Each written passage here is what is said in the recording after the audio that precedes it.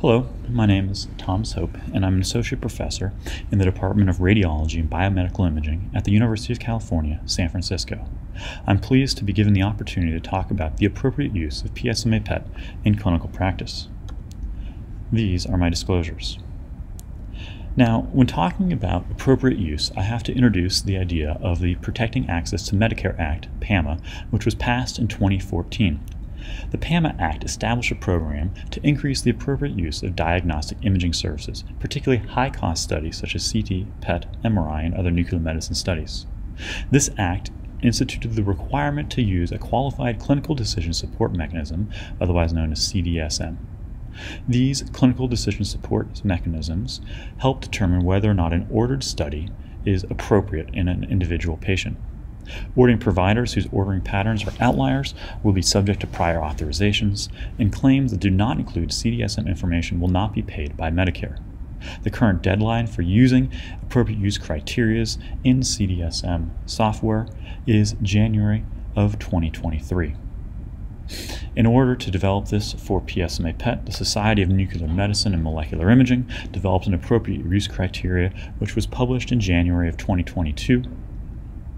This document was developed in collaboration between medical oncologists, urologists, radiation oncologists, and nuclear medicine physicians.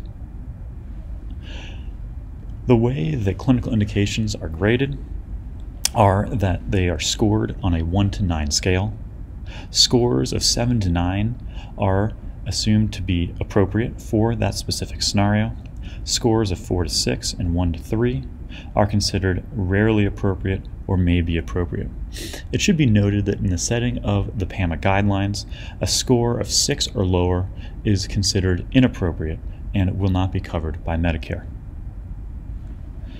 The committee developed 11 clinical indications that were graded using this system, and the first type of indication were the initial staging indications. 5 initial staging indications were developed.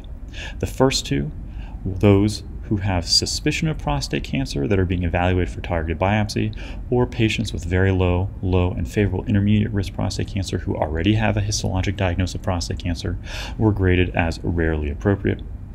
Scenarios 3 and 4, those patients with newly diagnosed unfavorable intermediate high risk or very high risk prostate cancer, either without prior conventional imaging or with conventional imaging that determined negative, equivocal, or oligometastatic disease, were considered appropriate. Scenario 5 is referring to patients who have conventional imaging demonstrating widespread metastatic disease, and that was considered may be appropriate in the setting of PSMA PET. These gradings were based upon 2 clinical trials at initial staging. The first performed in collaboration with UCLA and UCSF of gallium-68 PSMA-11, and the second, the DCF-PYL OSPREY trial. These were very similar studies. The first had 277 patients who underwent prostatectomy at initial staging. The second, with DCF-PYL, with 268 patients who underwent prostatectomy at initial staging, and correlated the findings seen on PSMA PET to those seen at pelvic lymph node dissection and prostatectomy.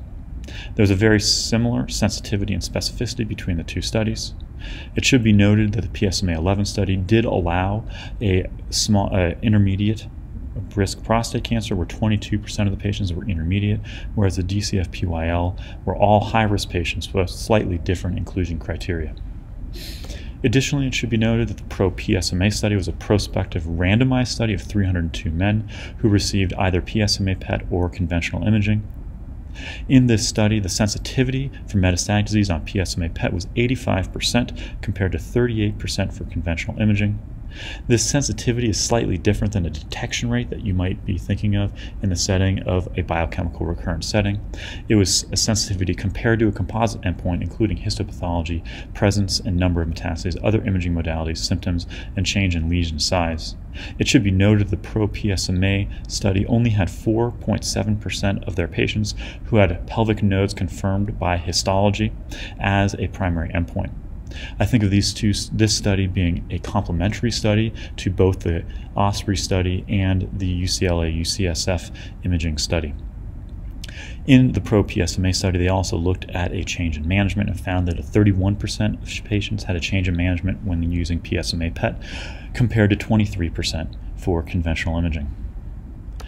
As an aside, prostate patients at initial staging, the uptake in the primary tumor does correlate with the sensitivity for nodal metastases.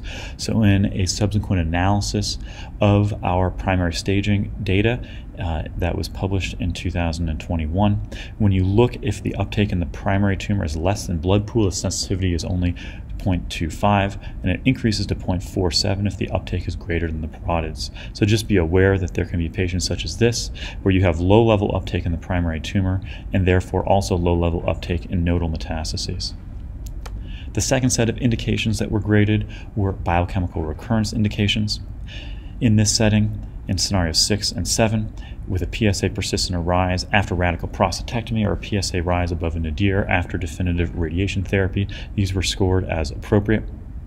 PSA rise after focal therapy of the primary tumor, for example HIFU or cryoablation, was graded as may be appropriate, and the issue in this setting is it's unclear what a PSA criteria is for biochemical recurrence.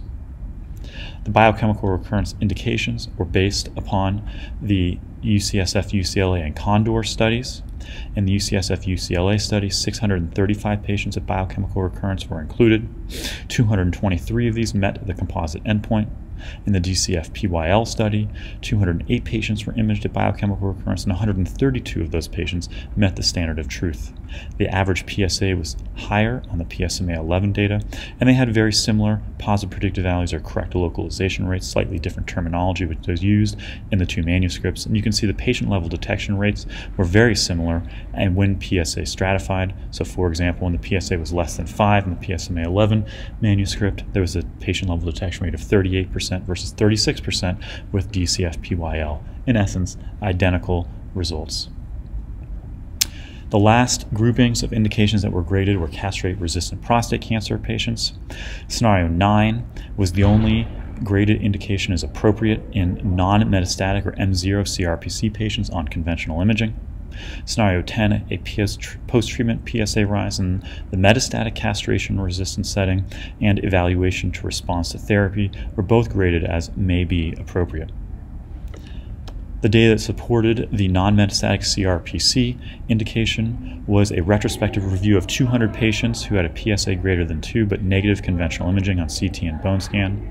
The average PSA in this population was 5.3, and PSMA PET localized disease in 98% of patients, which is quite high, indicating that a non-metastatic CRPC does not exist. The important finding of this study was that 39% of patients had unifocal or oligometastatic disease that could potentially be treated with metastasis-directed therapy, which is why there was thought to be a clinical benefit of PSMA PET. Now, what about selecting patients for PSMA radioligand therapy? It's clear that PSMA PET is predictive of the deposited dose. So in this patient, you can see that there's much higher uptake in the tumor compared to the liver and parotid glands with an SUV max of 31. This then correlates with the subsequent deposited dose of the lutetium-labeled PSMA 617. And PSMA PET clearly should be used to select patients for PSMA radioligand therapy. In the therapy study, it should be noted that an SUV max of greater than 20 was required for inclusion criteria, whereas the VISION trial required uptake greater than the liver. The PSMA appropriate use criteria will be updated after the approval of lutetium-177 PSMA 617. We should also note the NCCN guidelines, which also include PSMA PET. It includes it both in initial staging, matching the indications in the SNMMI appropriate use criteria, also in the setting of biochemical recurrence, again similar to the SNMMI criteria. It also includes progression on castration-sensitive prostate cancer systemic therapy and in patients who subsequently develop castration-resistant disease. It also includes M0 CRPC patients similar to the SNMMI criteria. One other point is that conventional imaging before PSMA PET should not be required, and I do like the wording from the NCCN panel, which states that the panel does not feel that conventional imaging is a necessary prerequisite to PSMA PET. Similar phrasing is used in the SMI AUC document, stating that PSMA PET is more informative than conventional imaging and so may be considered the new conventional imaging. In summary, the CMS PAMA Act will require the consultation of a clinical decision support mechanism by 2023. PSMA PET is appropriate in unfavorable intermediate, high, and very high risk patients at initial staging and at time of biochemical recurrence after radical prostatectomy or radiation therapy. Guidelines will be updated after the approval of lutetium PSMA 617 for the selection of patients for radioligand therapy. I'd like to thank the PSMA Appropriate Use Criteria Writing Group who helped develop the document, and thank you very much, and I look forward to answering questions.